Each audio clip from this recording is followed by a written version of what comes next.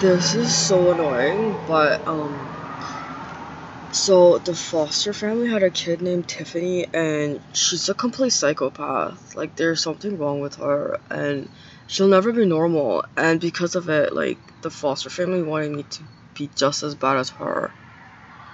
And they were lying to people, and I don't know why they believe them.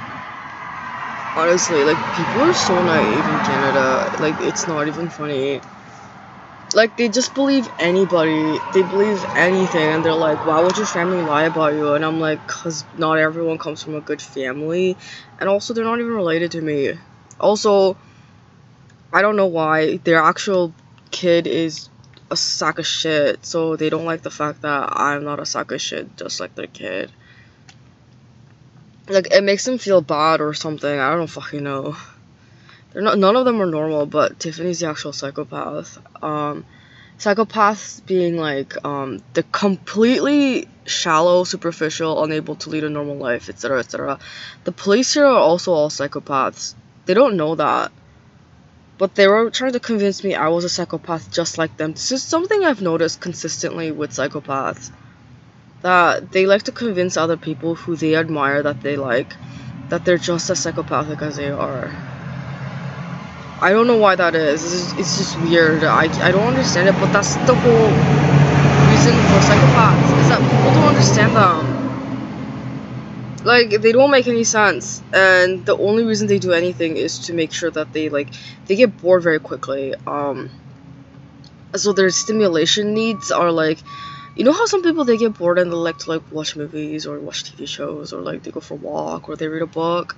Okay, with a psychopath, like, them getting bored includes like getting destructive, so like they would start like doing drugs, or like I don't know, going out and like speeding, or like in their car, or like they would like go and like make sure that like people would like,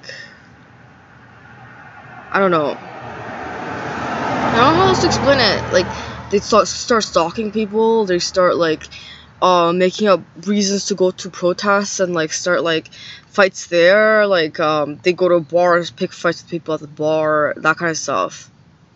Those are psychopaths. Every single one of them is a psychopath. All the police. I'm starting to suspect every Canadian government worker is a psychopath, not a sociopath. And also, like, they can't live a normal life. Like, they can't have friends. They have a hard time maintaining relationships. Every time they get bored, they ruin one of the relationships because they're bored. They're like dogs, except like stupider than dogs.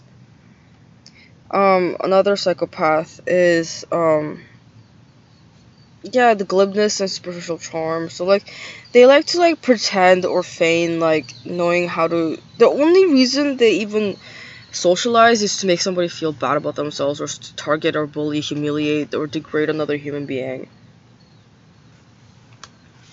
That's a psychopath. I don't know why. Well, again, they're not smart. That's the dead giveaway. They're very stupid. They're incredibly stupid. They're selfish. Like, they're completely useless. But then, like, you know how some people are like that, but like they're really nice people, or they're really, really good, or like they're really pleasant to be around, even though they don't do anything. Yeah, the psychopaths are complete opposite. So you get to know them, and like all they want to do is like destroy things. You know, they're just weird, and like that's why the cops got involved, cause like that's the only reason they believe her. It's cause they're just as psychopathic as she is, and to them it makes sense. And I was like, what? Yeah, but Tiffany is a psychopath. She's literally insane. And, I don't know, like, they keep targeting people that, like, you know, like, every time I listen to an artist or something like that, they keep targeting those people. The police, some EMS personnel, all my old rapists who owe me money, Tiffany, the foster family. Every single one of them actively targets people that I like to listen to, musicians that I like to listen to. And their reasoning is that it's because they're trying to like notify them that I'm the crazy one.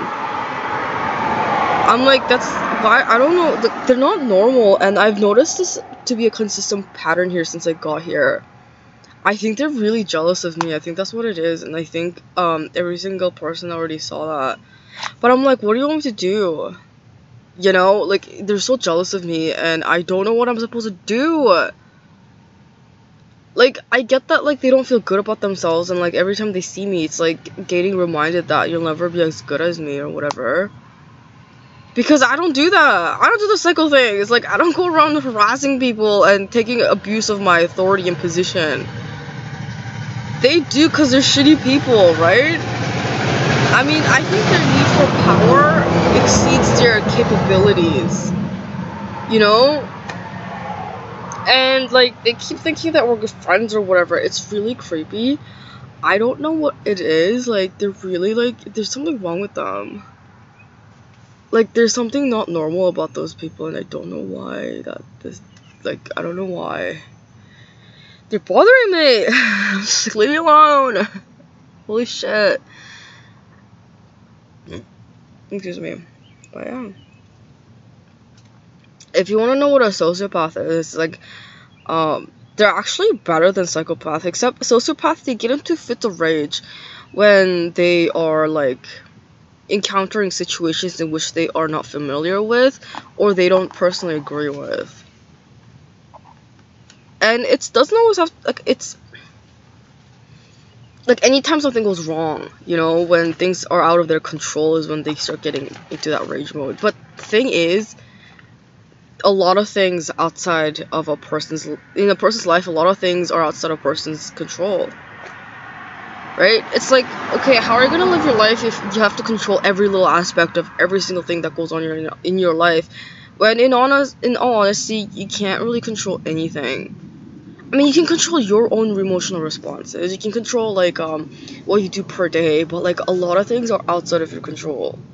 You know? You don't get to control all those things. So, but I'd rather, like, be near a sociopath than a psychopath. Because their fits of rage, I'm pretty sure it's not target specific. With psychopaths it is.